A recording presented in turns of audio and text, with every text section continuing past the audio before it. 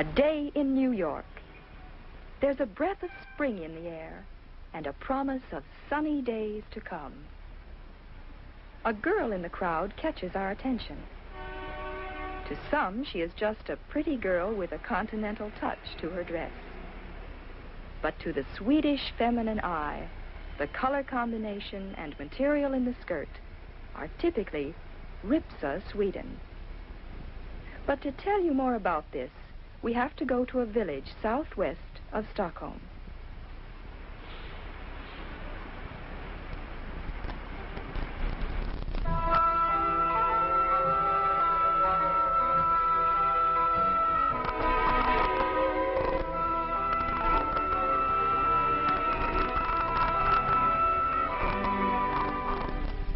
This is Ripsa in Sörmland, Sweden.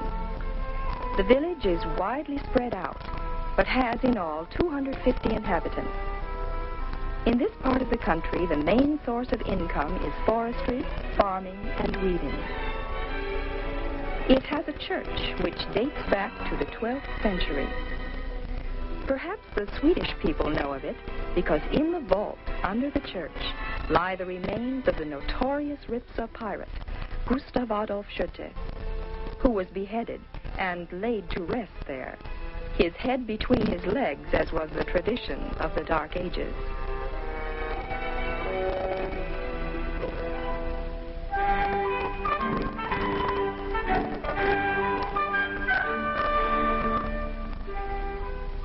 Ripsa also has a manor house, Ebba, which has changed hands only twice since the 13th century. This is the residence of Professor Ebba von Eckermann, noted geologist of the Royal Academy of Science.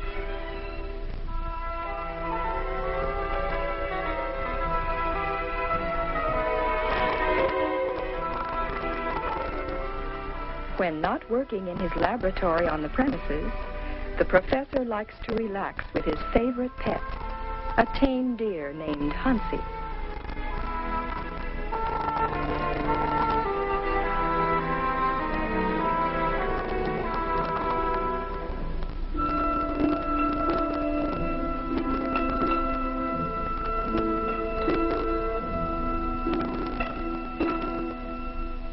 But perhaps what puts Ripsa on the map, artistically speaking, is its textiles. This is where most of the activity in Ripsa takes place, the main building of Ripsa Textiles, where all the thinking is done. The daughter of the house, Margareta, is home for the weekend after busy days in Stockholm, where she studies fashion. She is the third generation in the fashion business. Her great-grandmother weaves, her mother weaves, and she weaves. Her father, Ebba von Eckermann, has introduced the latest methods of modern forestry to Ripsa in an effort to rationalize and simplify work in the forests around. Her mother, Ebba von Eckermann, started this offbeat activity of employing 1/5 of Ripsa's population in full or part-time jobs in the hand-loom textile industry. This is the period when next season's collection has to be gone through with the Danish designer Lars Hillingsø. Colors and styles are gone through with extreme care.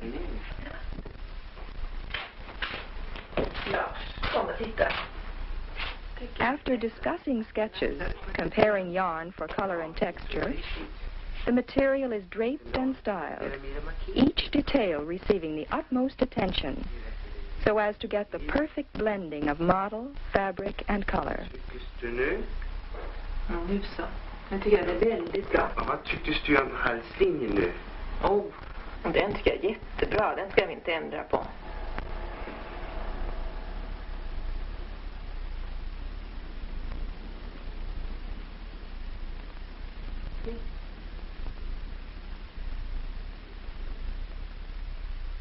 But production still continues for the current season's orders, and these garments have to be checked too.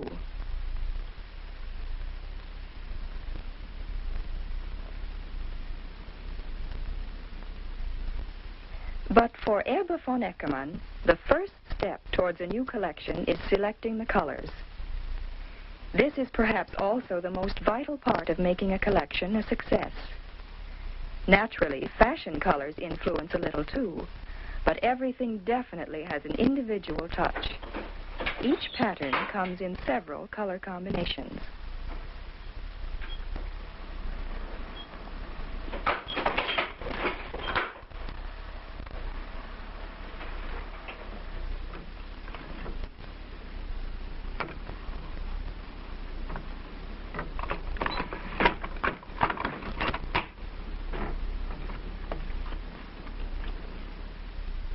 The patterns are composed on a small test loom, and if met with her approval, they go into production on one of the full-scale looms in the weaving studio, which was once a stable for carriage horses in the olden days.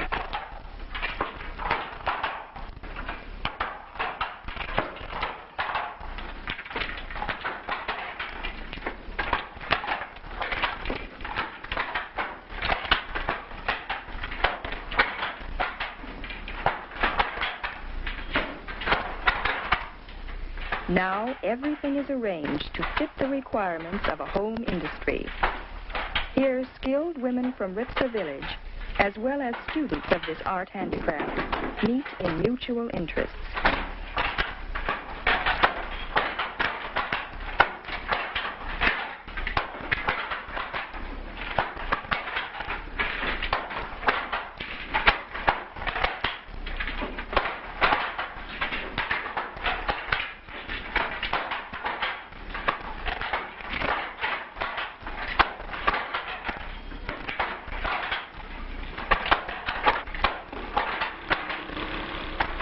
Hanks of yarn are wound into big rolls, which in turn are transferred to the smaller bobbins.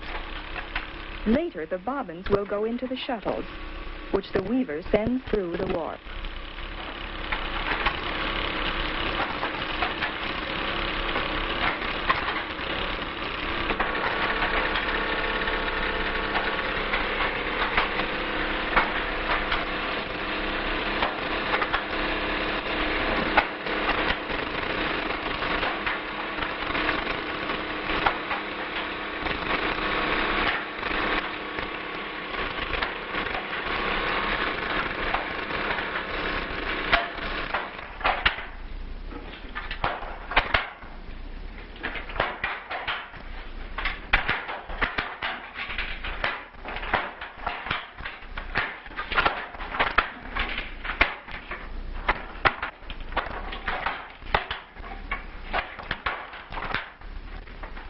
The weaving studio is usually a busy place, but still the peaceful activity of weaving reflects itself in the faces of the weavers, and this atmosphere, together with the rhythm of the shuttles going back and forth, quickly affects the visitor, who somehow leaves his more worldly worries on the threshold and stands fascinated, watching an art handicraft which is as old as human life.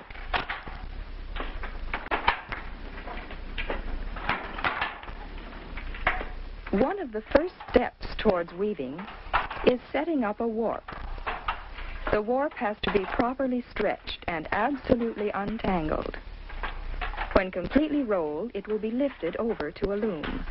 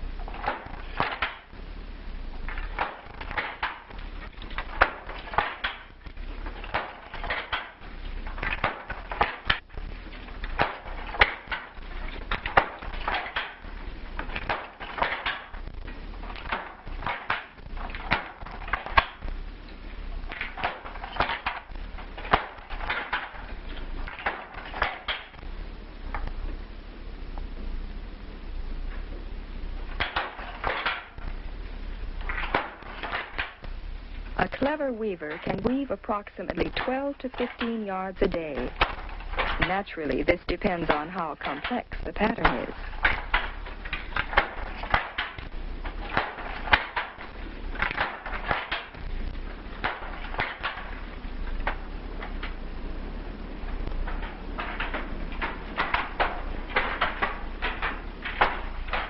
Many threads have gone into this fabric since we first saw the pattern come to life under Ebba von Eckermann's hands.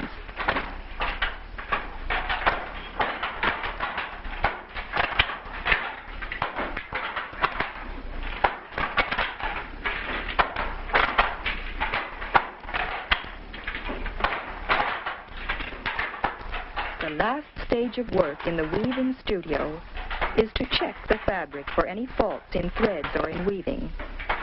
This is done by hand, inch by inch.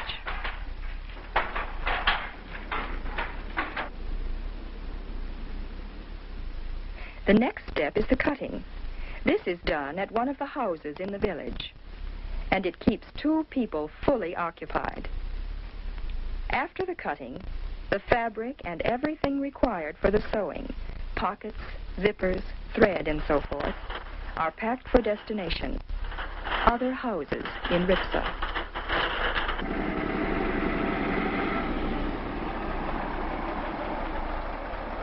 The parcels are collected by Gulli Pettersson, who is Ebba von Eckermann's right hand. The garments that are to be sewn by housewives who live on faraway farms are taken by bus that goes once a day.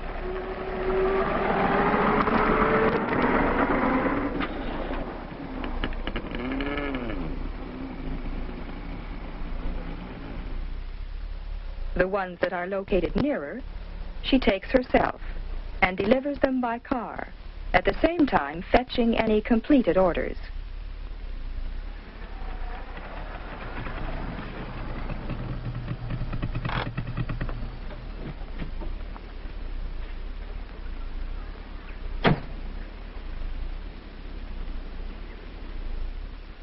She is a welcome visitor in the Ripsa houses.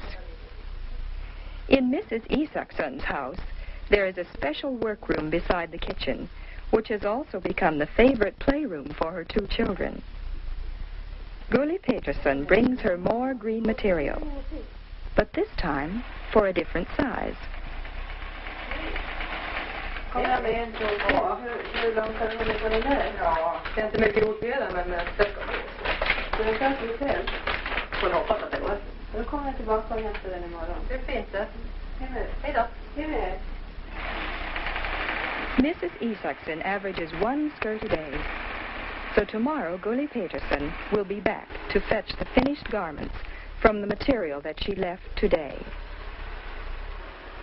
In another house, Erik Oscarsson has just come back from a day's hard work in the forest. His daughter has finished her homework, and his wife has just completed another skirt. This time the fabric is new to him, and he always likes to see a new color around the house. Ebba von Eckermann looks over every item that leaves Ripsa Textiles. Sometimes it strikes her how strange it all is. She started this activity 15 years ago, and it became what it is today, and all on the suggestion of the village switchboard operator, who knew how many women could weave in the village, and thought that Ebba von Eckermann was very definitely the person to organize it. And now Ripsa Textiles export to some of the most exclusive stores in Europe and in the United States.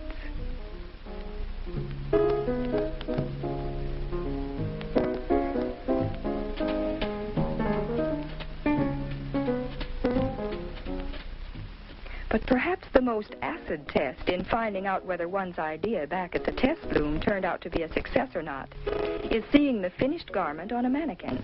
Small adjustments and rehearsals are necessary for a coming show.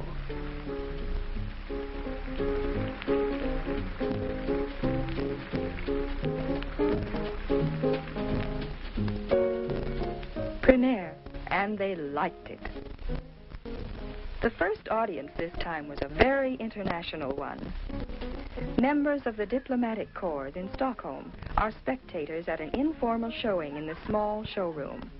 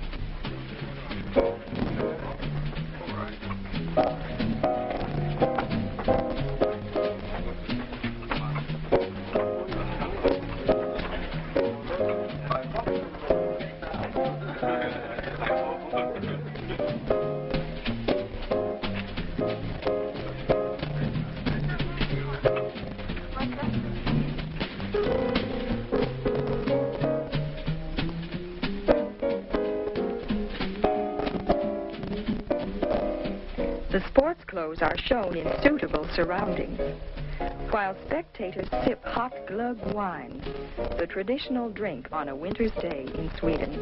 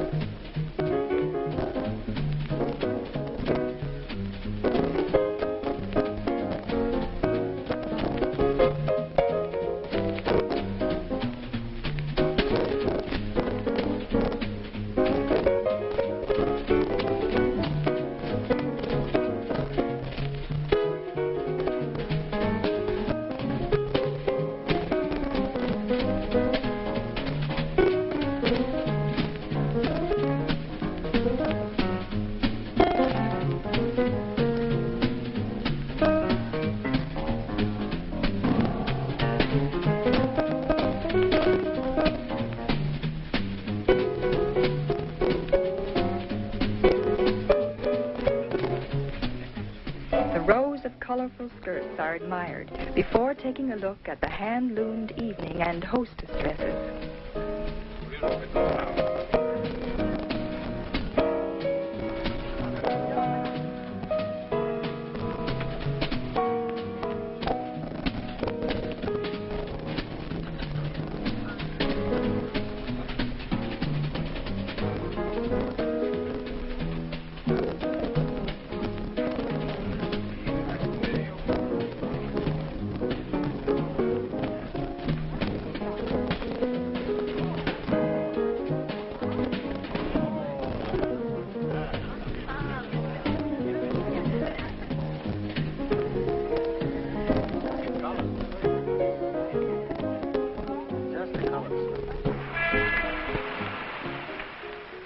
So now you know why we suddenly thought that we recognized a little bit of Sweden in a skirt walking down a street in a country far away from home.